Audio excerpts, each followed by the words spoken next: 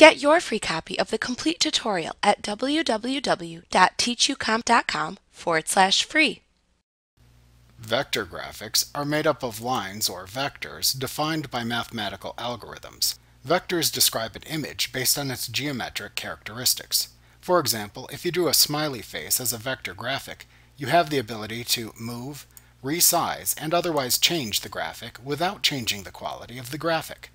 They are resolution independent, unlike bitmap or raster images. These types of graphics are often used for images that must have clean, crisp lines, like text or geometric shapes. Like what you see? Pick up your free copy of the complete tutorial at www.teachucomp.com/free.